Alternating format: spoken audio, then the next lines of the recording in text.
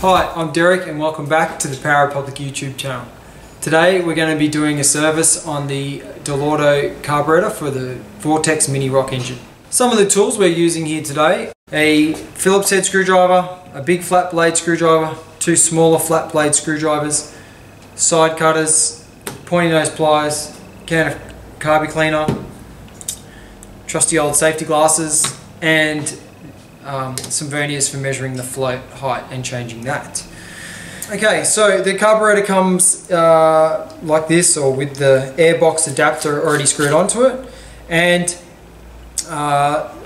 what I would do normally is just drop a Loctite, and that'll keep that on. But for now it's off, so we'll start there. This carburetor here is not so dirty, but we're just going to use a little bit of solvent or carburetor cleaner to wash off, loosen any dirt off the outside, and then blow it off with some compressed air. Make sure you're wearing your safety equipment, of course, when you're using solvents, and also too when you're using compressed air.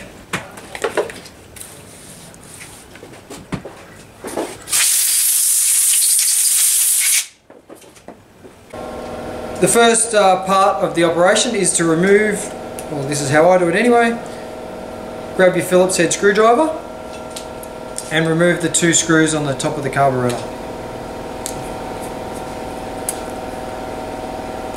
Now this little guy in here is spring loaded and it will pop out, so just hold it down with your fingers like that.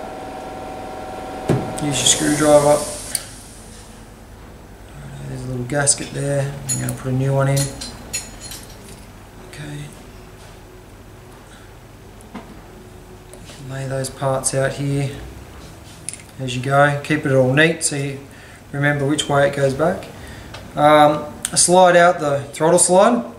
Careful, the needle will just pop down like that, okay, and you can lose it or whatever, so you can hold it like that if you're gentle, but careful because they bend easy, okay. You don't want to bend that little guy, or if it's really dirty it can get stuck inside the needle jet inside the carburetor. Okay, the next step is to take out these 4 Phillips head screws. Remove the float bowl. There's actually a bit of contamination in there. Careful, the little screws will fall out if you let them, so just pull them out. Get your carburetor cleaner. Make sure you're wearing your safety glasses. Spray a little bit in there, not too, don't go too crazy because it's under pressure. Righto, just tip that out over there. Okay, there's a couple of little bits of dirt. Get a nice clean rag, give it a bit of a rub out. And then last but not least, the compressed air, if you've got it, just give it a little blow. Righto, that part is now clean. Oh, one little tiny bit.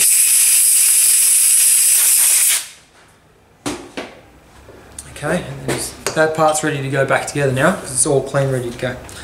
So now onto the carburetor. You can remove this little gasket. If it's in good condition, leave it on because they do rip when you pull them off. Sometimes. That time it's not too bad. Okay, so we want to get your big flat blade screwdriver. Remove the main jet. Needle nose pliers. Grab the main jet. Carburetor cleaner. Give it a little blowout. Compressed air. Right, now that part's ready to go back on. Okay, now this is a little bit of a smaller screwdriver. This is a 100mm by 4mm flat blade, and it takes out this little idle jet just perfect. Grab your pointy nose pliers again. Grab that little guy out.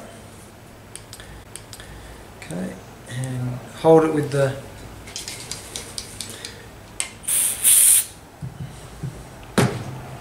pointy nose pliers, blow it out with the compressed air.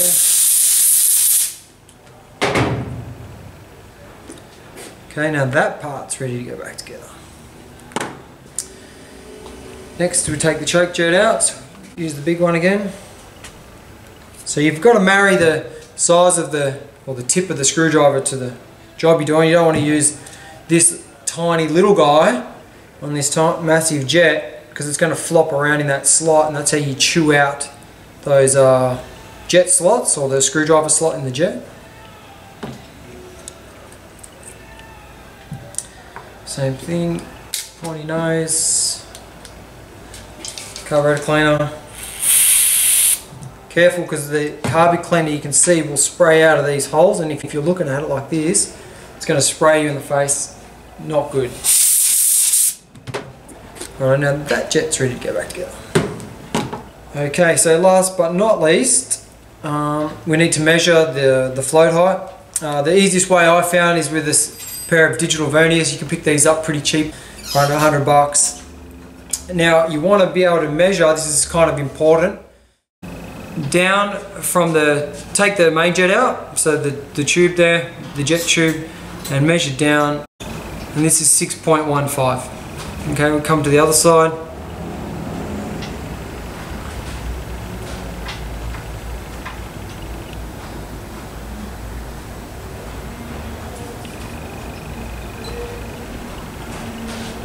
Alright, 6.3. Okay, and to remove this pin, you just sort of flick your finger onto the carburetor here, and it knocks the pin out. Just like that. Okay, grab your pin. Take that, doesn't require any cleaning. As you pull the floats out, the needle actually comes out with the floats. Okay, there's a little guy here, a little return in the sheet metal pressing, and the needle just sits there like that. Now if you tip it, it's going to fall. So if you're doing that over the dirt, it's going to fall on the dirt. If you're at the track, that's no good. Alright, put them over there. Now what we're going to do is we're going to blow this carburetor out with some carb cleaner and the compressed air. Carb cleaner. Make sure your safety glasses are on. All the little tiny holes. Get a little bit of a blowout like that. And then your compressed air.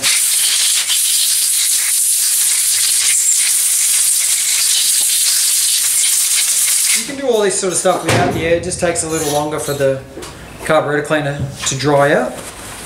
Okay, so now it's time to put the carburetor back together. We've got a new carburetor kit here, which has got some gaskets for the top of the slide. This one here is important. This one here, the little O-ring as well. I'll show you how to change that. We'll do that one first actually. So we get the flat blade screwdriver, the 100 by 4mm again. Just give it a little wipe there. And there's a little gold air bleed screw here. So just screw it in, which is sort of clockwise. Half. This one wasn't at 3/4, okay? It was just a little bit over half. So that's where we're going to put it back after we change the O-ring. A little scriber or a pick, and you can just pick out the little washer, and then the O-ring will come out. Okay, so we're going to change that as well. Okay, so just bust open your spares packets here, tip them onto your nice clean rag so you can see what you're doing.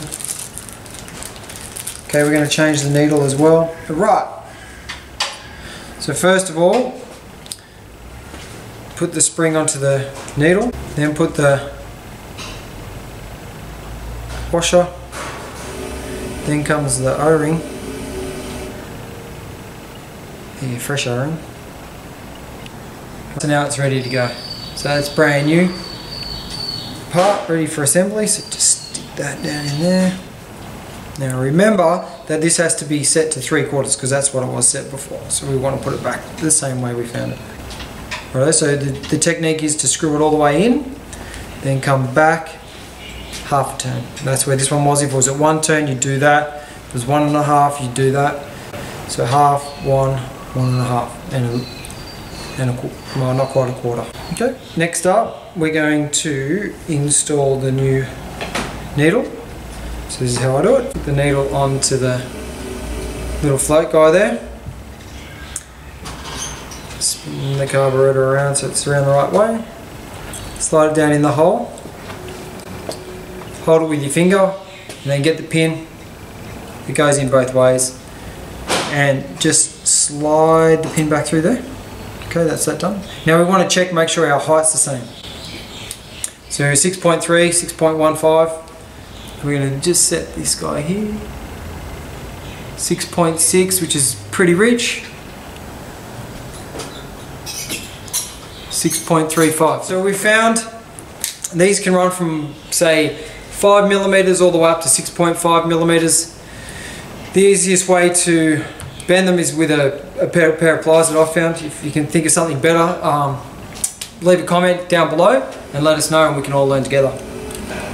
So just hold the other float with your left hand and just tweak that up a little bit. You don't need to go far. Hold that one with your left hand, tweak that one up. Sort of eyeball it and say, oh yeah, that's pretty close. Get your verniers and measure down. 6 millimeters, 6.1 millimeters. If it's within 0.1 of a millimeter, that's neither here nor there. Okay, so next up, install the clean jets. So start with this little guy and this little guy, and it's going to go into there. And just nip it up. It doesn't have to be super duper tight. Choke jet goes in the choke jet hole. Don't forget the main jet. Okay, this is like a little shroud for the main jet, and it goes with those like that. Okay, you don't put it that way, it's backwards.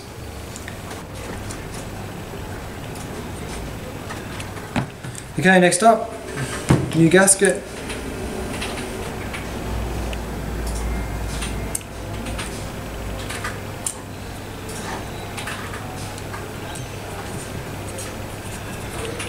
Nice clean fuel bowl.